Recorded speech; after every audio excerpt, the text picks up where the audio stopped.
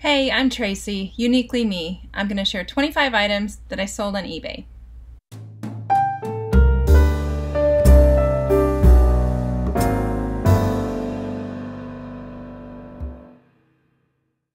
Item number 1 is a Chico's Statement choker necklace, and Chico's does fine for me. This sold very quickly, I would say maybe within a month of listing, and they're just made well and people search them out. I don't really know why. They're good quality, but it is just, costume jewelry.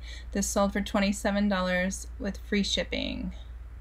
These were Limoges bowls, like dinnerware bowls. I have 8. I sold 4, so I have 4 more to sell. I didn't really want to sell them in lots of 8. I thought it might be easier to sell them in sets of 4, easier to ship, less damage possibilities. So I sold these for $20.64 plus shipping, and they took forever.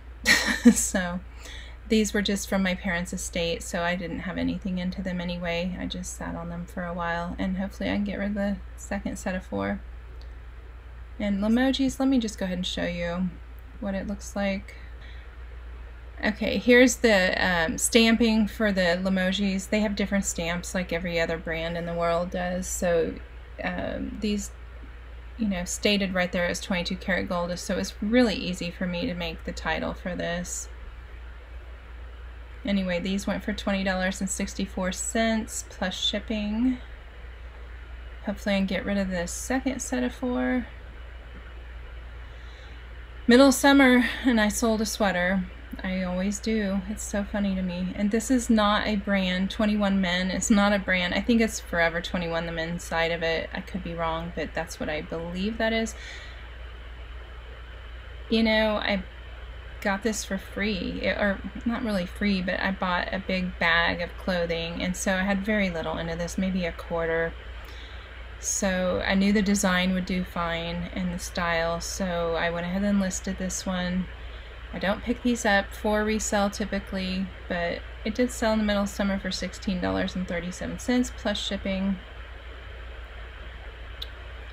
Alright, this one is, they're called jewelry caskets, and they were very popular. I'm not sure what decade these were popular, but I think they're amazing. They do normally have beveled glass. Some of them have very ornate beveled glass, and that's really what you generally want to look for. This was a smaller piece, pretty basic, and it did have some damage on it, but I did sit on it for a while. I don't know how long, maybe 8-9 months. Anyway, check out my title here. All of these are important words for this. Vintage Style Built is the brand. Ormolu is the design of the metal around the edges. Jewelry casket, beveled glass, footed triangle filigree work. I will show you. This work in here is filigree and ormolu. Those are all important keywords, so if you title these right, it will eventually sell. The ornate ones will sell much faster. And let me see if I can find the stamp for you on the bottom. It was super hard to read. I just happened to already know this brand. So, I don't know, look out for it. If it's really ornate, you will get way better money than I did, but I did get $24.78 plus shipping. Lafayette 148, I love this brand. I love their blazers the most. This was a tweed style 3/4 length sleeve swing blazer, and when I say swing blazer, it's because it's open, it's not fitted, so that is a swing style in a women's jacket. And it sold very fast. I think I sold that within a week or 2. And here we are, summer, and I'm selling winter stuff, guys, winter and fall. So I got $63.72 plus shipping on this. I love this brand, you guys. Always look out for it. I don't necessarily look for the pants. They're harder to sell. I don't know how to pronounce this one. Mio, I don't know, but it was silk, and this one was actually out of my own closet, and I got tired of wearing it, so I listed it, and I think I bought it probably at Nordstrom years ago. Anyway, I got $31.50 plus shipping out of that one. Super lightweight to ship. Let me go ahead and go back. I'll show you the tag. Just it is a decent brand to look out for. Here's the tag on that by Michelle Jonas. Mio by Michelle Jonas. I have no idea. But it is a good brand. When I was doing comps, I would definitely comp anything with that tag on it. Okay, vintage lot of 14 cameos and brooches. I don't know. I should have sold these differently in a smaller grouping possibly, or on auction. I was having a really bad sales week, so I just wanted something. I wanted to list something that I knew would sell. And this I knew would sell, and it did within a week. I priced it low on purpose. I just needed to generate some movement in my store, and this did that. And I bought this in a jewelry lot from Shop Goodwill, I believe. No, this one was from eBay. I actually bought off of eBay. I really should have tried to get more money out of it. I was frustrated with jewelry that week. Sometimes that just happens, and I needed things moving. So I did get $40.47 plus shipping. I'm sorry I rambled about that. I have a love-hate relationship with jewelry, guys. I have too much. It's gotta go. The cameos always sell. They really do.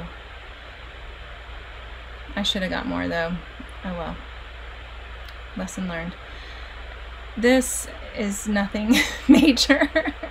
I picked it up on the cheap and thought it was in better condition than it was. There were a lot of listed of this. It's for outdoors, some kind of dove decoy.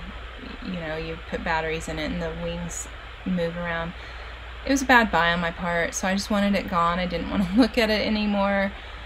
And with so many listed, I just priced it cheap, and it did sell pretty quick within maybe 2-3 weeks. $18.90 plus shipping, and I made money on it. I just didn't.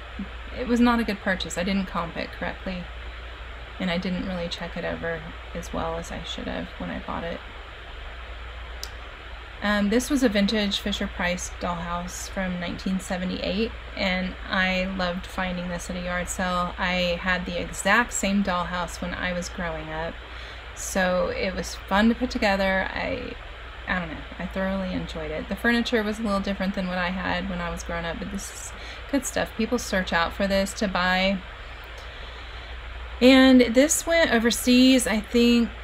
I can't remember where it went, but I got a message on this from the buyer saying it arrived fine, and she couldn't get the window up here at the top, this window right here. She could not get that popped in there, and so I messaged her back with, glad you received it in good condition. I popped it right in. Let me know how that goes. And I never heard back from her. I don't know what to do with people like that. I mean, I sat there and did it, so I figured she could figure it out, or he, or whomever. I guess they did. I don't know, because it hasn't been, returned to me. So, but all the vintage Fisher-Price stuff like this does pretty good. I got $74.33 plus shipping, and I did ship that, I believe, through the GPS program. Let's see. Okay, this is another personal item. I was just cleaning out a cabinet one day, and I'm just trying to downsize my life, so I pulled this out, listed it, knowing that Coca-Cola can sell. You know, I threw it in a box for donations at first. I go, you know what, I'm just going to try to list it and see what happens. It did sell within probably a month or two, and I got $12.38. Not a huge profit, but a profit since it was mine. And I charge shipping, so that's not bad at all. Pull stuff out of your cabinets when you get tired of it, or when you feel like downsizing your life. I do. Okay, this was a vintage bracelet. Not super vintage, I don't think. I'm guessing 80s, 90s. But cloisonne is this metal and enamel work. You can feel the ridges of the metal. Cloisonne is searched heavily in jewelry and also trinkets. So I always look at the cloisonne items. I do well with them. This wasn't a huge profit, but it came out of a jewelry bag, and I got $16.51. I typically do free shipping on my jewelry, so not huge profit, but I know it will always sell. And some cloisonne does very well. This was not a marked piece. It was not signed by a maker, so that's why I went ahead and priced it a little lower, but it's in great condition. Tory Burch. I love Tory Burch so much. I wanted to keep this. I didn't. I was hoping it wouldn't sell, but in the end, I'm glad it did. It was silk, and if you haven't seen Tory Burch tags before, that's what it looks like. And it went on its way in the middle of summer, long sleeve. There you go. Again, I got $49.55 plus shipping, and I wasn't willing to go lower because at that point I would keep it. So of course I had to sell. This was just an estate sale find from long ago. It took forever to sell. I paid $1 for each vintage dress I got, and this was the lingering piece that I guess nobody wanted until now. So I kept marking it down, putting it on sale. Really delicate lace work on the collar. It was very pretty, but I don't think it was supposed to be this color when it was made. I think it yellowed over time. But I don't know, I have a soft spot in my heart for vintage clothing. I don't wear it, I just like to look at it. So anyway, it finally head out the door for $16.87 plus shipping. Dr. Comfort. I always look for comfort shoes, men's, women's, whatever. This I did hang on to these a little longer than I should have, really, but they were new in the box, and I knew somebody eventually would want these. Dr. Comfort is a diabetic shoe, so it has very special insoles to be comfortable for those with diabetes that have foot problems. These went for $57.52 plus shipping. I actually have another pair just like it listed, possibly the same size. I did not find them at the same location. I can't remember. Okay, Nike Air MVP baseball cleats. These threw me off because I'm not familiar with cleats, really. I'm going to show you why they threw me off. This photo right here shows this dip, like the shoe has been dipped in some sort of rubbery vinyl, and I didn't know what that meant. So I did some research and found out that's something called tough toe that they do on baseball cleats. I know I sound like an idiot right now to those of you that play baseball or used to or whatever, but I didn't know. So after I did the research, I figured, okay, well that's something somebody would go spend money to do on their cleat. And this one's already done. These were never used. You could tell from the bottoms they weren't used, and it took forever to sell these, probably a year. But I just, stuck them in my inventory and waited for the right person. Finally got rid of them for $27.61 plus shipping. I'm not very good at cleats. These were a huge fail because I had these forever, and I don't know why I bought them. I guess I bought them when, other YouTubers were discussing Stuart Weitzman, and, they're just amazing. Well, they are, but you still have to be in the right style frame. But I looked at these and they were in great shape, and I thought some, older woman might really need these to wear to a wedding or church or something. I don't know. They took forever. I should have just clearance them out earlier, but I didn't. I held out, and finally they are out of here for $22.24 plus shipping. Style matters. Rain Spooner. His shirts are really popular. I find that they're kind of dying back and not as fast of a seller as they used to be. But when I find them that have this reverse print, I typically will buy them, and this one I held on to way too long, and it was an extra large, so I don't know why it took so long. Maybe there's something wrong with my keywords. I don't really know. But reverse print is when they use the inside of the fabric as the outside of the fabric, so it gives it that kind of faded look, and I don't know. I really like reverse print, but You know, Rain Spooner used to be really easy to sell on eBay. It takes a little more time, and it's probably due to saturation is my guess. But I still pick them up. I can't help it. If you can find Rain Spooner shirts with sports themes or anything like that, like odd, those do great still. You know, I've sent some Pro Bowl Rain Spooners back to Hawaii even not that long ago. So I do still look at them, and some things are hard to stop purchasing, and these are one of those items for me. But I did do well at $35.10 plus shipping, so I'm not mad.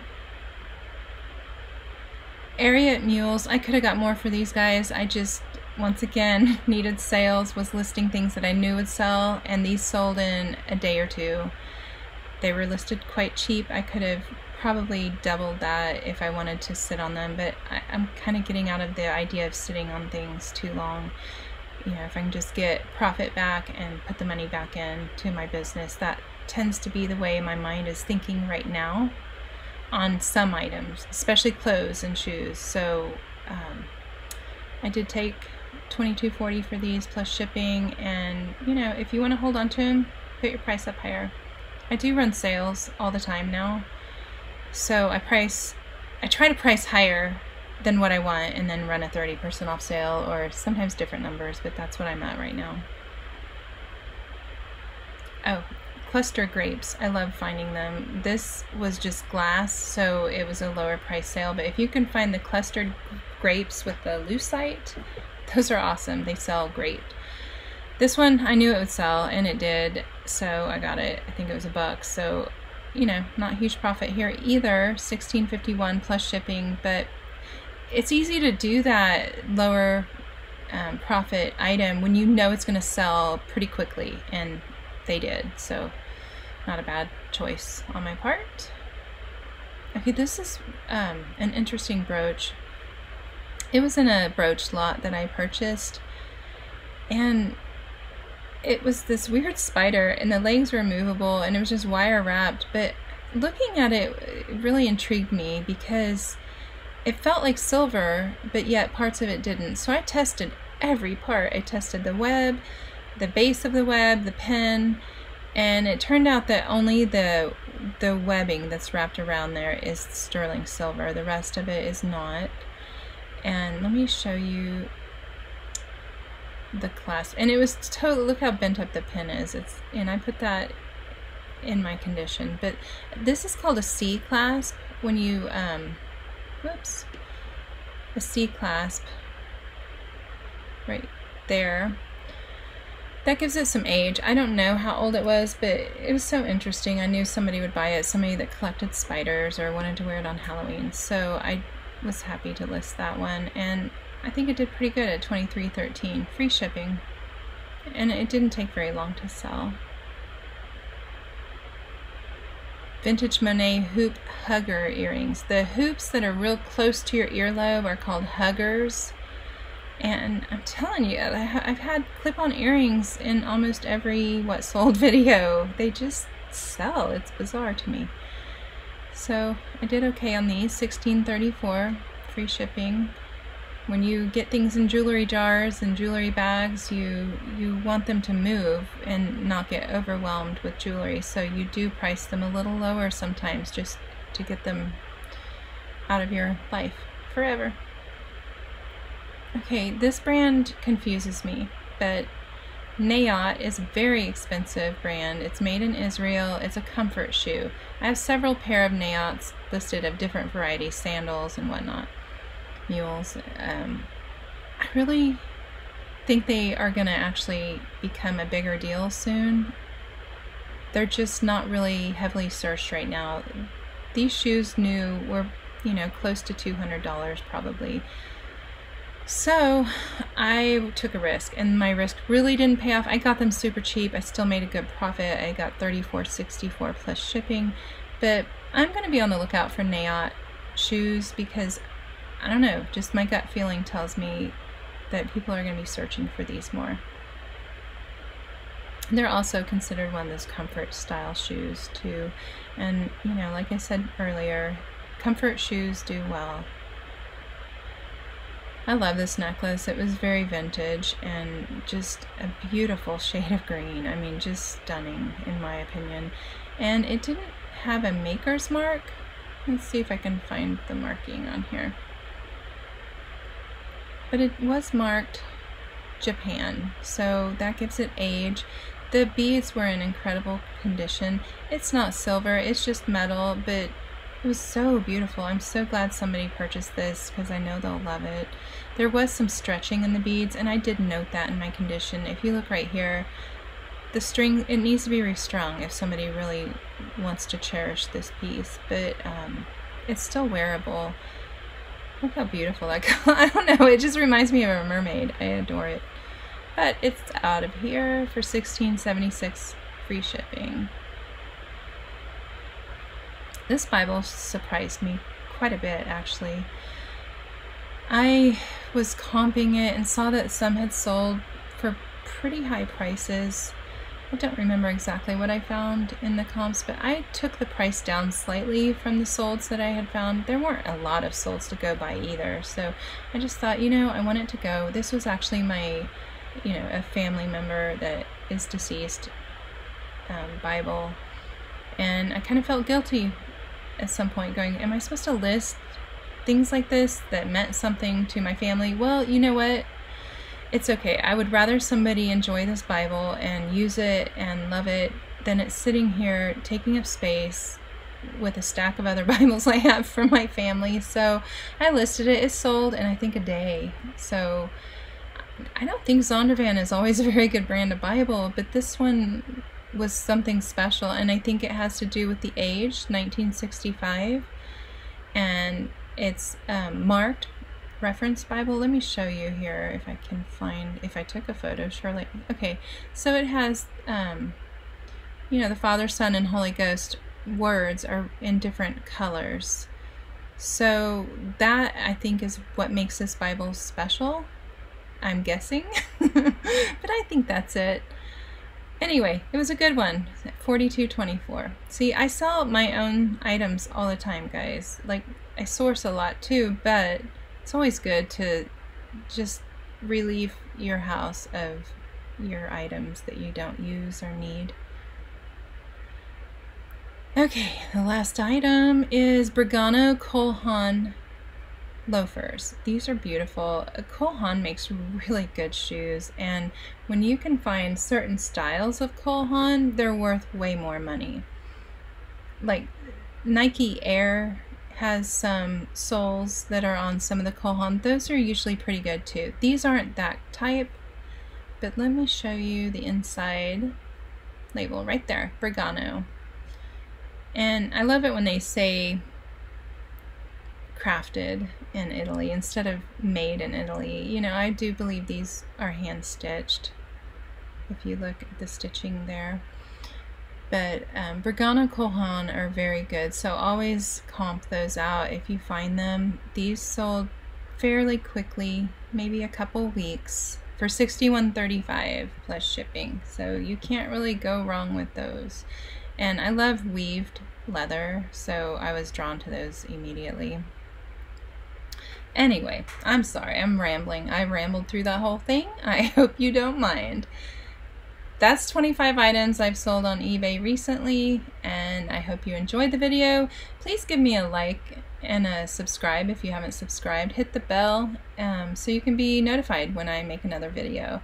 I'll be back with you soon, and I just wish you guys a great day. Thanks. Bye.